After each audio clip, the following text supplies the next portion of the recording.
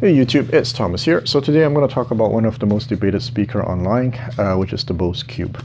So if you go on forums, you'll see that people will be arguing back and forth. Some will argue that these are not real tweeters. The subwoofer unit is not a real sub because it doesn't go very low in frequency. Well, for those who don't know what these are actually home theater speakers. The unit comes with 5 cubes like this and a subwoofer. Now, I find the design pretty interesting. You have this ability to twist left and right. You put it on a stand, sound will go left and right, and it'll bounce off the walls to create this big sound stage. I actually find the design pretty cool. It's very small, very versatile. You can mount them on ceiling, mount them on walls, put them on speakers like I do. And yeah, for somebody in a small apartment, it's actually really good.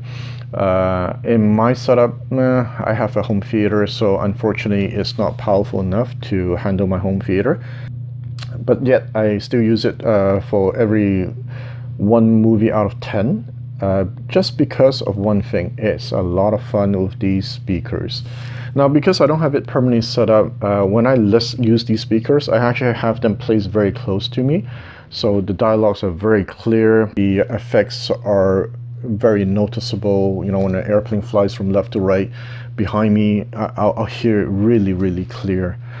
Now, I have a few friends who actually own these too. They also, some of them do own expensive speakers, and yet they chose these Bose because, as they mentioned, and I agree, they're a lot of fun.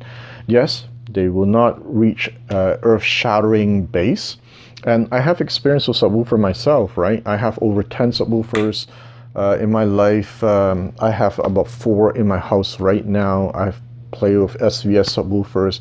So yes, I know what you're talking about, guys, when you say that that's not a real subwoofer. But it's still a lot of fun. That's all I can say. So should you buy it? Let's put it this way. They're dirt cheap on the used market. I once got it for 30 bucks for 5 of these. It didn't have the subwoofer unit, but you know, it was dirt cheap.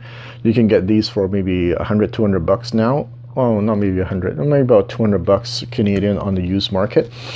And yeah, that's why I bought it. This was actually one of my dream speaker when I first started my home theater journey. And I would go audition them every 2 weeks at Future Shop. So that's why now that I see them so cheap on the used market, I just had to pick one up, really spend some time with it, and yeah, it didn't disappoint me. So should you buy it? If you have a very small room and all you're gonna do with it is play games or watch movie, yeah, absolutely. They're not high quality sound, meaning that if you're gonna listen to music with them, I would say it's okay if 10% of your time is spent on listening to music, right? Well, then again, it depends how picky you are. I myself find them a bit fatiguing. I compare them to other home theater units too, like the small ones. My preference is the Anthony Gallus Micro. But then again, those are very expensive small home theater speakers, right? So it's not really a fair comparison.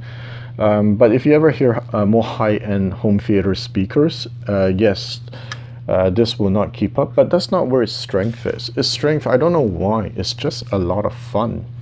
Yeah, so that's my actually quick impressions on them. Till next time.